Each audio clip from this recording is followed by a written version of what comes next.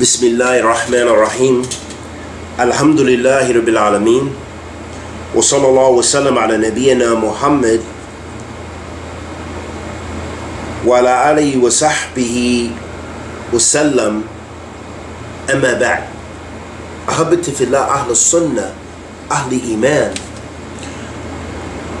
strives their best to adhere to Kitabillah wa Sunnah to Rasul sallallahu alayhi wa sallam and the understanding of the Salaf of this ummah. And part of that understanding and part of that Iman and part of that righteousness which we try to strive for and which we should try to strive for is by being cautious with our tongues. And in the example of the Salaf of this ummah, or from the Salaf of this ummah, there was those who preceded us, and likewise in this time, who may have some good, who may have something from the Sunnah of the Messenger of Allah sallallahu alaihi wasallam. But what overcomes them is their desires with regards to their tongue. Meaning they eat the flesh of their brothers and sisters with ease. And they speak evil about the ulama of Ahl Sunnah. And they're quick to take people off the Sunnah of the Messenger of Allah sallallahu alaihi wasallam. And they're quick to backbite others. And we know the Hadeeth of the Prophet sallallahu alaihi wasallam, which shows us that the one who backbites and eats the flesh of his or her brother, that they are mustahiq for the torment of the grave. The Prophet ﷺ passed by some graves and he said, إِنَّهُمْ لَيُعَذِّبَانِ وَمَا يُعَذِّبَانِ فِي كَبِيرٍ أَمَّا أَحَدَهُمَا فَكَانَ لَا يَسْتَتِرُ مِنَ الْبَوْلِ وَأَمَّا آخَرُ فَكَانَ يَمْشِي بِالنَّمِيمَةِ. The Prophet ﷺ was walking by some graves, and in another narration it is reported that they were the graves of the Jews, of some Jews of the ummah that came before us. And the Prophet ﷺ said, verily they are being punished. So that affirms first the punishment of the grave. And they're being punished for something which the people take lightly. As for one of them, they did not properly wash themselves before, after urinating, meaning making istinja or what have you. And as for the other, is they used to carry tales between the people. They used to have namima. They used to spread rumors or spread the speech of others with the intent to spread wickedness. So we have to be careful. We have to look at ourselves when we spread things. Is it to spread wickedness? Is it to spread good? Are we intervening in the affairs of the ulama? Are we intervening in the affairs of the tulab al-ilm in order to spread wickedness? Or are we spreading good? Listen to this, which shows us how a person who has honor in one aspect can destroy the good they have in this life. So what about the next? قال ابن مفلح رحمه الله تعالى في آداب الشريعة وقال أبو حارث سمعت أبا عبد الله غير مرة يقول ما تكلم أحد في الناس إلا سقط وذهب حديثه قد كان بالبصرة رجل يقال له إفتاس كان يروي عن أعمش والناس وكانت له مجالس وكان صحيح الحديث إلا أنه كان لا يسلم على لسانه أحد فذهب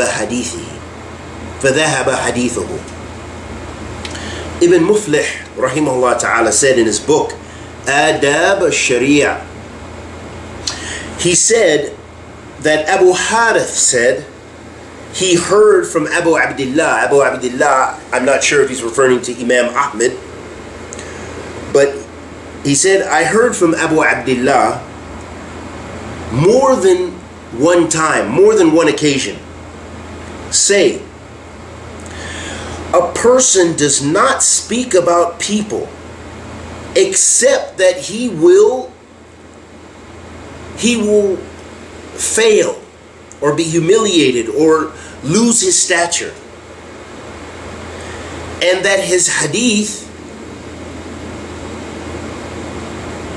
will go, meaning because they were collectors of the narrations, so that this person, his hadith, will not be taken from, he will not be remembered, his musnad or whatever he collected, his book of hadith, it will not be referred back to. His hadith that he collected and his narrations will be forgotten. And he said, in Basra, there used to be a man, this is in Iraq, modern day Iraq. They say his name was Iftas. He used to narrate from A'mash and the people. And he used to have sittings, meaning he used to have people who would sit and take from him.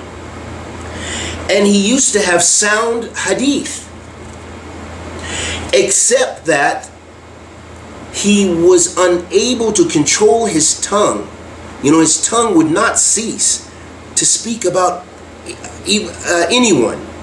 So then his hadith were forgotten, or his hadith were left.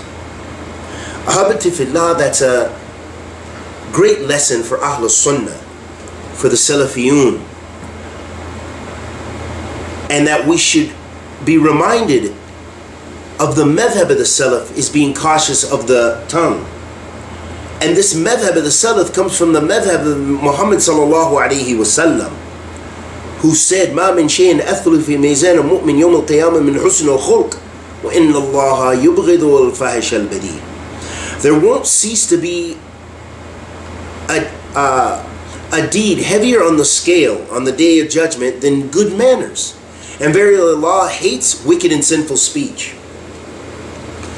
So in the example of the Messenger of Allah sallallahu alaihi wasallam, we have a great example, and from our Salaf, from the Prophet sallallahu alaihi wasallam, we have the best of examples, the best example, and from our Salaf we have excellent examples to show us to be cautious of the tongue, and don't be hasty in speaking about others, and don't be hasty in to get into fitna, and don't be hasty to get into differences between the ulama, and don't be hasty to speak about the ulama, and don't be hasty to speak about the students of knowledge, and don't be hasty to speak about the du'at and those people who are striving to adhere to Kitab Allah wa Sunnah Rasul sallallahu alayhi wa sallam with the understanding of the Salaf of this ummah.